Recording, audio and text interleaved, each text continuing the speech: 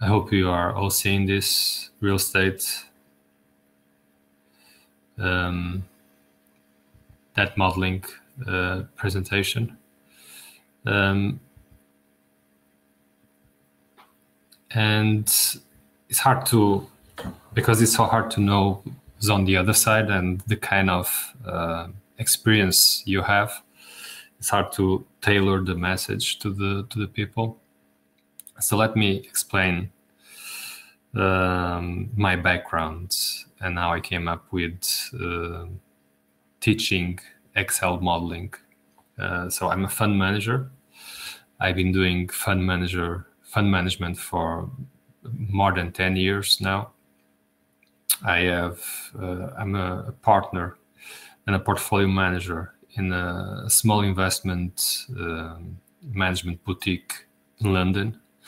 So a company that is authorized by the financial regulator here and can manage institutional money.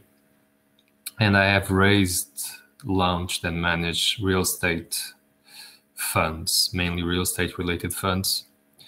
And over that venture of raising and launching funds and then having to manage those funds, I always came across different systems and different models, different language. And I always found that Excel, although so simple, was the one that gave me the most flexibility in order to track, price, manage exposures. Excel is so flexible that it doesn't narrow our creativity and allow us to do stuff that often other tools don't. And I think this is reality for many of you. In big corporates, in big investment management companies, often you have to deal with their systems. And obviously, the systems that those companies have are in place to mainly to keep the operations and the activities under control. So those companies gain for doing that from that angle, but they lose some creativity. And because those systems are not as flexible, it narrows the approach as well. So I found that Excel solves many of those problems. It is an extremely powerful tool with complexity. That flexibility comes at the expense often, once you start increasing the complexity of the models, comes at the expenses of the system becoming a little bit slower. But that's the price, I guess. That's the price of creating something that is flexible. And nowadays, even machine learning stuff and AI techniques can be used in Excel. So it is an extremely powerful tool. And when I was setting up my fund management business and felt the need to create a system, I was wondering, and I looked around in the market for systems that could allow me to price the instruments, manage the risk, do the accounting, price the funds, as you might expect. Doing a fund management activity, you are managing money for external investors, and that comes through an investment vehicle, which is a fund. So you have to price the assets of the fund. You have to price the shares of the fund or the units of the fund. You have to report to those investors the performance of the fund and the risk of the fund. You have to report to regulators a number of parameters that they require. And at the same time, you have to, at all the time, keep a track on cash flows and bank accounts. So it's really hard to find a system, a third-party system, off the shelf that is able to do all of this. So I created a system like this from scratch in Excel. And Excel is an amazing tool because you get full transparency. And if the system is well designed, you can figure out from a risk management point of view what drives what. And learn in the process of building that system, and learn about the relationship between the different variables. So this is kind of my background and how I came across Excel and how I use Excel. So as I said, I'm a fund manager in the real estate sector. And if you look around the real estate sector, and I guess most of the investment activities are supported by debt. And that's the purpose of this course, is understand the impact of debt in the investment you do. So debt is in reality everywhere.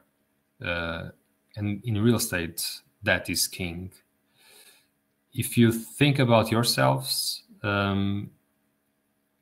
what's the most valuable assets you have? Some of you will say it's probably the house. And if you think about how you financed your house, you probably got a mortgage from a bank. So there you have debt in that investment decision. For many of us, if we couldn't get access to a mortgage, we couldn't buy a house. It wouldn't be possible. We wouldn't have enough savings to make the acquisition. So just by looking at our individual examples, you understand how debt is relevant. And the same happens at a more professional level in the investment world. But this also means that many projects that you see around you only happen because the sponsors of those projects can have access to that. And at this stage then becomes really important to understand the impact of using that in your models. What's the impact of using that in your investment decision? And that's kind of what we do in this course. So we go from the first principles of, and let me show you a very brief the course objectives. We go from the very basic stuff, like explaining what real estate debt is, what are the main structures, the main debt facilities, if they are senior debt facilities or junior debt facilities, what kind of security you have to provide to the lender when we are getting one of those facilities. We then analyze the impact of using debt or gearing up on the investment from the investor point of view. How does that increases your risk? Because if you are using that, you become subordinated to the lenders. And once you become subordinated to the lenders, if there is a bankruptcy, if there is a drop or fall in the value of the assets, you become the last to get paid. So you might not get paid anything because the lender will be the first to be paid, and you, as an investor, you get the first loss. And that first loss could be the entire amount of your equity investment. So we go through that and analyze the impact of using that in that investment decision. We then look at the different loan types, because within the different debt structures we might have different debt types, how those debt facilities are structured from a cash flow point of view, if you have to pay interest or you are allowed to roll up the interest, if you have to amortize the capital of the loan, or you can just have bullet payments at the end. And at the same time, you have to look at the impact on financial covenants. So the bank will set rules in order to protect themselves, and those rules often have indicators, and those indicators are covenants that the bank sets to you. So we'll cover those covenants as well and model those covenants and figure out what's the best way to use different loan type facilities or even repayment facilities in order not to breach the covenants.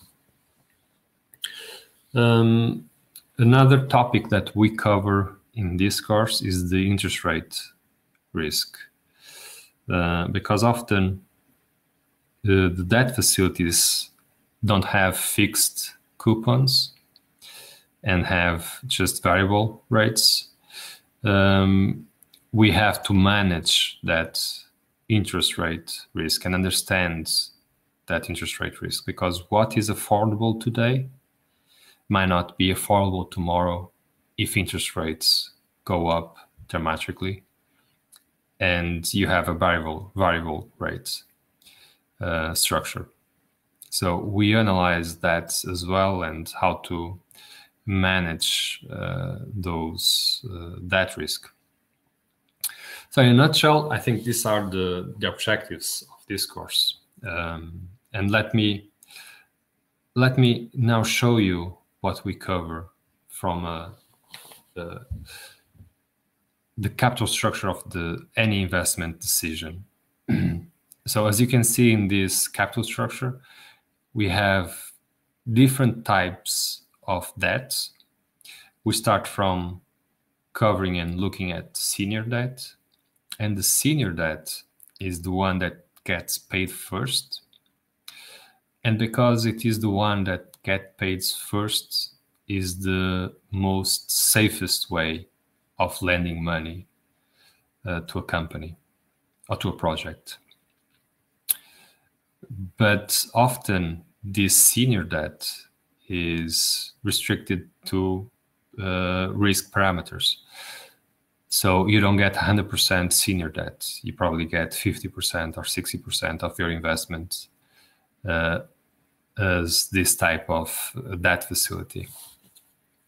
So if you don't have enough equity, you probably have to raise other type of debt. And once you start raising other debt facilities, and once the risk increases, the cost of that debt increases as well. So as you can see, the higher the risk, the more expensive it becomes to raise that. So we go from senior debt to junior debt, then we can have mezzanine debt. And after the mezzanine debt, you start getting into the equity within the equity type instruments, and you get preferred equity, which is just a hybrid version of debt and equity, because you get a fixed coupon, but you don't get security. And then you have common equity, which is just the residual claim on the cash flows.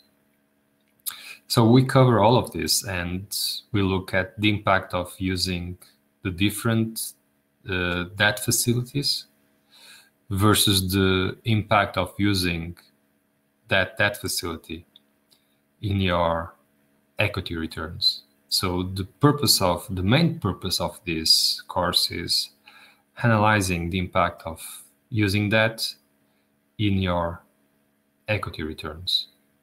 So if you are thinking about from an investor point of view, you are thinking that you want to maximize value, and value can be maximized by using debt. So you have to understand where that maximization happens.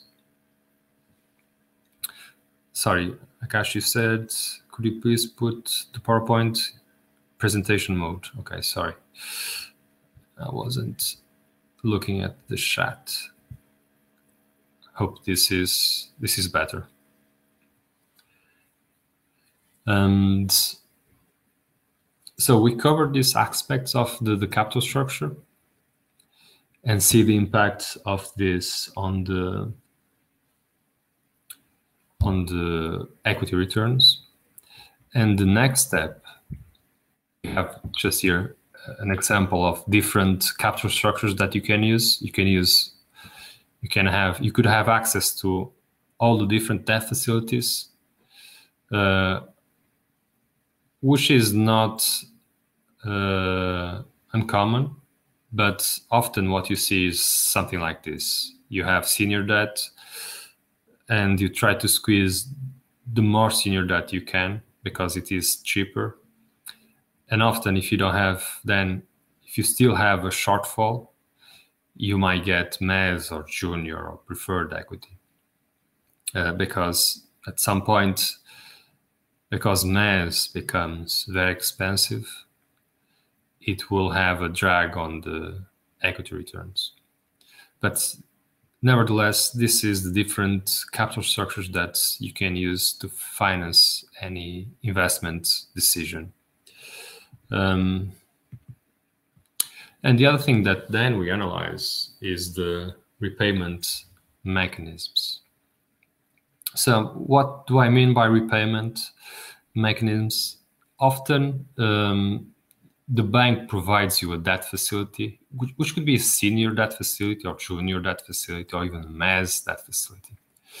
But the bank sets different repayment or payment terms that often match the project cash flows profile.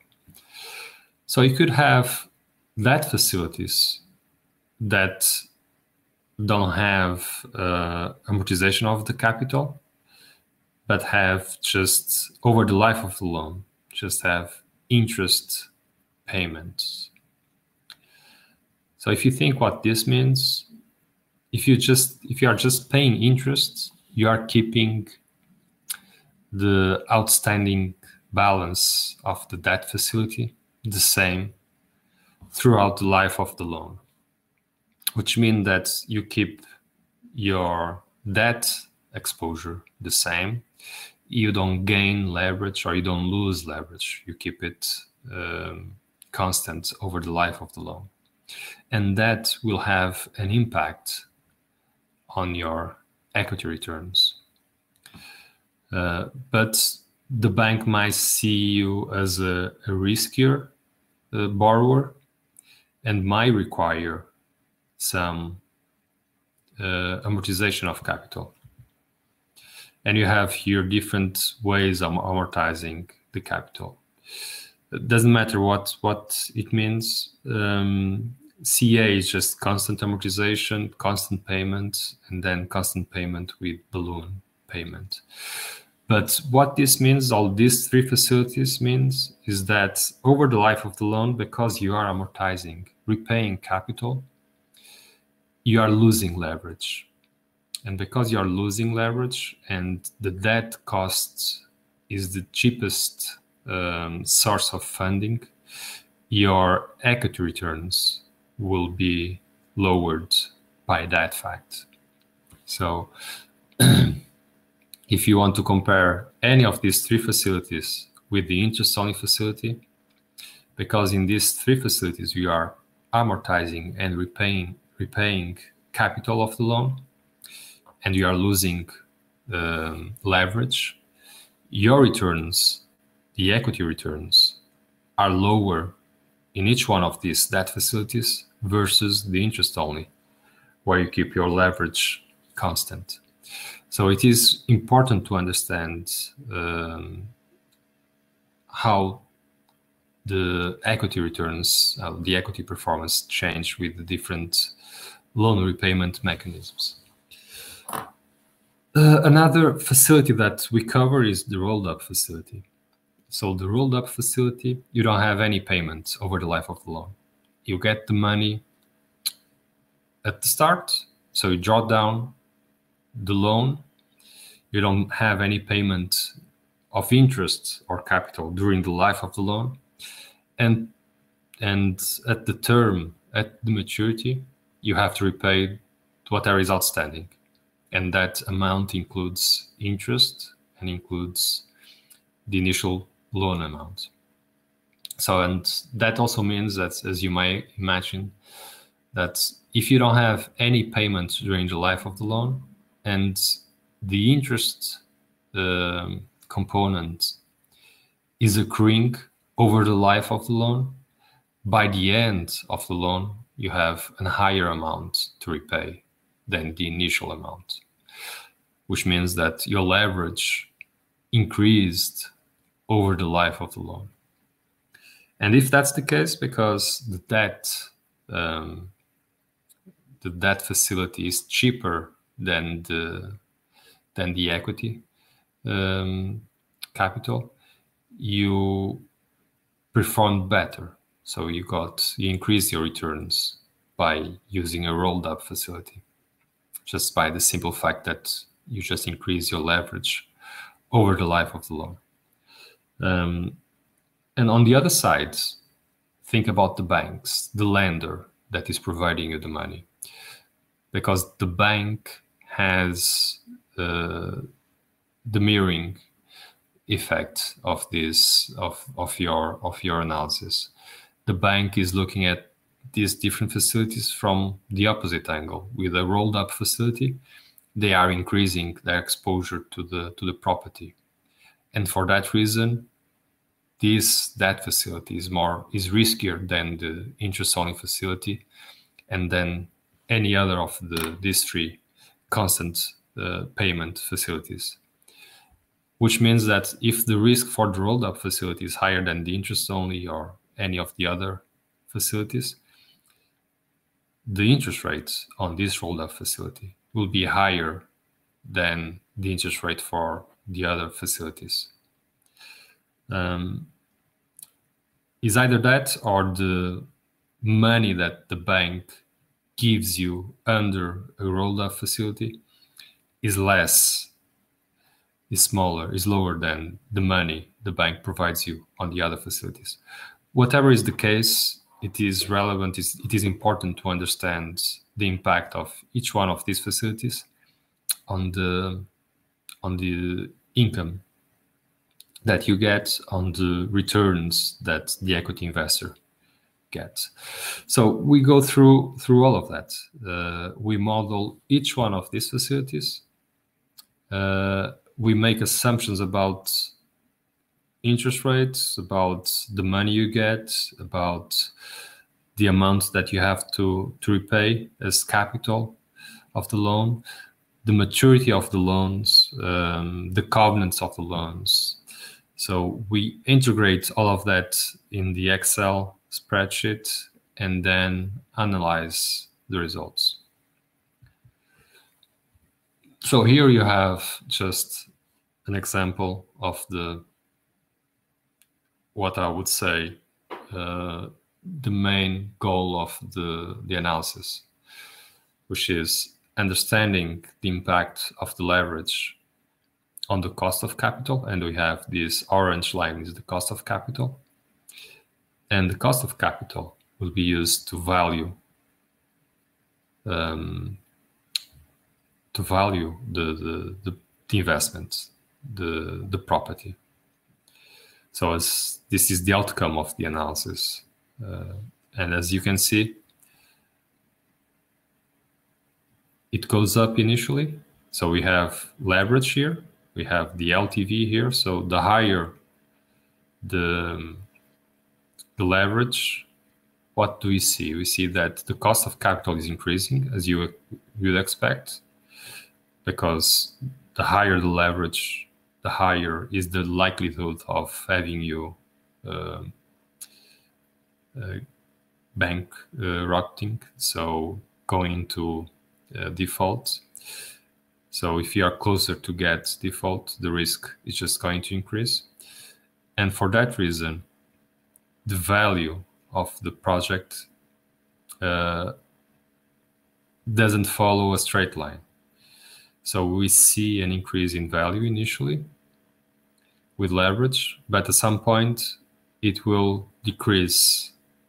So understanding where these break-evens are, where do you have the triggers, is really important when you are modeling your project. And so this is the ultimate goal of the